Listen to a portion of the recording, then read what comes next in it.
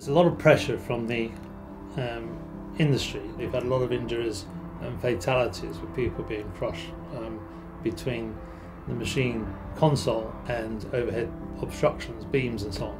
And there's been a very, very strong push for the last 4 years now to the manufacturer say, hey guys, you've got to do something about this.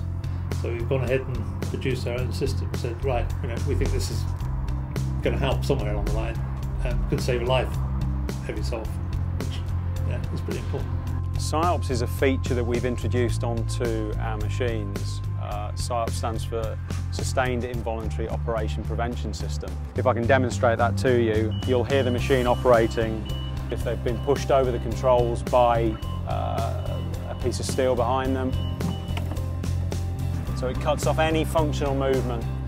And what that does is cut the power to the green button and the foot switch. In the certain scenario where the operator's potentially got it wrong, if they've been pushed over the controls by a piece of steel behind them or some of the objects that they're working in close proximity to. The SiOPS system will keep flashing. I've got the opportunity to use the green button here to effectively change the position of the machine, either change the fly boom position or one of the other boom functions.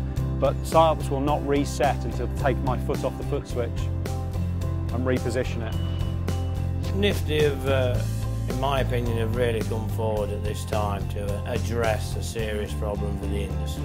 The new SiOPS system is a great step forward for us because it does work. The men in the field are just saying, why aren't other people doing it? That's their comment.